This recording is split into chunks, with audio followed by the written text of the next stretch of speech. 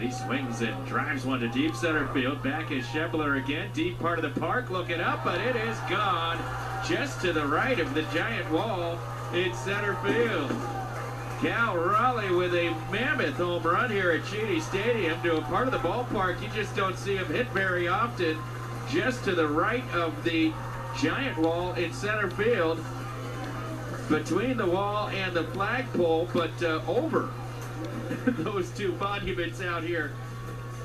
Schebler was looking for it, but it came down just to the right of the giant wall, landing behind a little tree you can see that pokes over the top of the outfield fence just to the right of the right center field wall here, or the center field wall here at Cheney. So just a really long home run for Raleigh, his 6th home run as a member of the club, and that extends his hitting streak to 15 consecutive